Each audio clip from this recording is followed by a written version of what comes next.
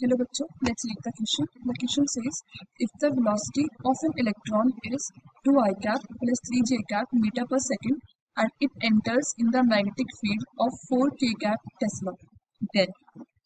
Now firstly, the key concept is, जब भी cross product होता है of two vectors, then rule is like पहले I cap लिखते हैं, फिर J cap एंड फिर K cap. सो जब भी हम ऐसे एंटी क्लॉकवाइज जाते हैं, so it will be positive. अगर क्लॉकवाइज गए तो नेगेटिव, यानी कि अगर I cross product with J cap गए, so it is anti clockwise, so it will be positive of K cap.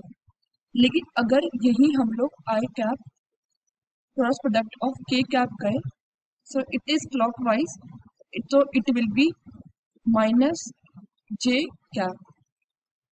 और इम्पॉर्टेंट थिंग इज, जब भी सेम वेक्टर का क्रॉस प्रोडक्ट होता है तो इट इज जीरो, यानी कि आई cap cross product I cap is zero और के कैप क्रॉस प्रोडक्ट के कैप इज ऑल्सो जीरो. ना क्वेश्चन में दे रखा है कि electron attain the velocity under the effect of magnetic field, यानी कि मैग्नेटिक फोर्स का एप्लीकेशन हुआ है. So formula of magnetic force is vector F is Q B vector cross product B vector. In question it is given कि velocity vector is 2 I cap plus 3 j cap meter per second and magnetic field vector is 4 k cap.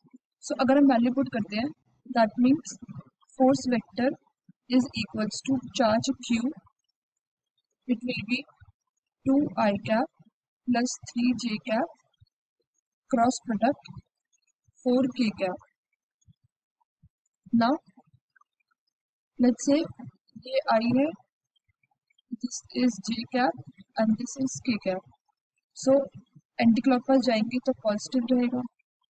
सो अगर force vector is equals to Q 2 I cap cross product of 4 k cap देखेंगे plus 3 j cap cross product of 4 k cap देखेंगे, then यहाँ पे equals to Q, it will be equals to 8 I cross product k is clockwise, so it will be minus j cap plus 4 3 12.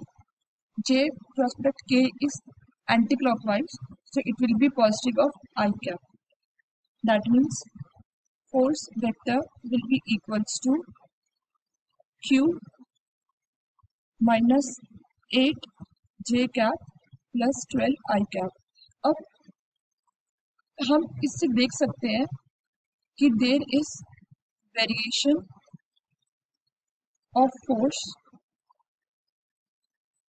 on both y and x axis, क्योंकि j represent y and I represent x axis, यानी कि there is change in direction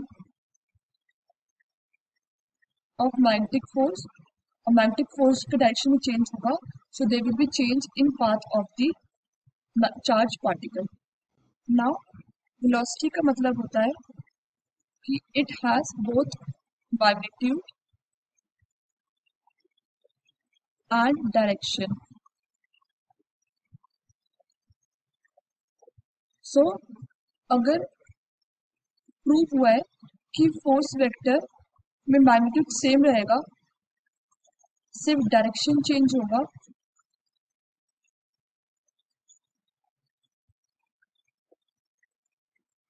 that means velocity का which is of charge particle सिर्फ direction change होगा.